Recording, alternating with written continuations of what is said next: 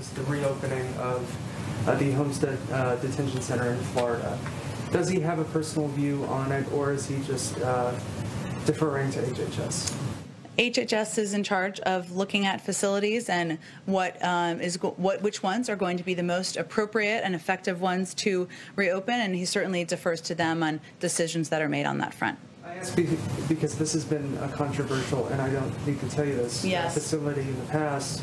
So he doesn't have a particular position on it. It's still on the table that it could reopen? There hasn't been a decision. HHS would be the ones making a decision. I don't have anything more about the president's personal point of view about specific facilities. Just on the president's remarks on taxes last night, two things. One, when might we expect a major push on this? And two, what does small to significant mean? It depends on how much money you make. Are you a billionaire? Then you may pay more in taxes than someone making, family making $425. There's going to be a range in any tax proposal.